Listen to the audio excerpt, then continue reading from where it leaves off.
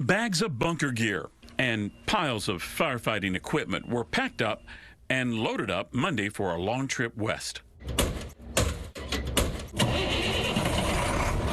6 crew members from Travis County ESD-1 were notified Sunday that they're part of Governor Greg Abbott's California wildfire deployment. Chief Donnie Norman is the strike team leader. We're glad we have the ability to help. We're glad that we're trained and we have the capabilities to be able to answer the call, whether it's in-state or out-of-state.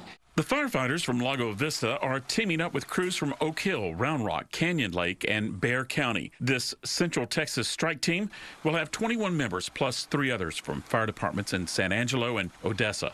They're needed. The Park Fire in Northern California is approaching 400,000 acres in size and is considered the 6th largest in that state's history.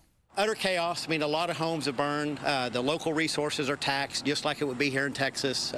You got 360,000 acres burning. No one can handle that on their own. So I think it'll be welcoming to see us ride in. Other states, federal government's already there.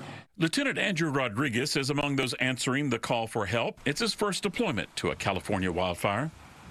It'll be a little bit new territory for me, but I've been all over the state of Texas on multiple deployments. Almost a year ago, Rodriguez was working the Davis Mountain wildfire. The difficult West Texas terrain required steep climbs to reach areas hit by airdrops. In a way, that firefight in Texas prepared him for the Park Fire. What strikes you the most about what you're walking into? Probably just how fast it's moving. 5,000 acres an hour is pretty fast on how fast that fire's growing. This deployment to California is a very quick turnaround for Travis County ESD-1.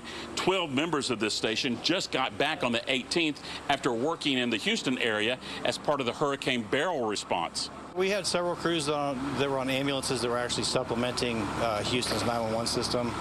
Other missions, according to Battalion Chief Ben Walker, included damage assessments and delivering oxygen tanks to people cut off. Walker isn't part of this new deployment, but he's ready. If they do a crew swap, then I'll try to head out there and help out.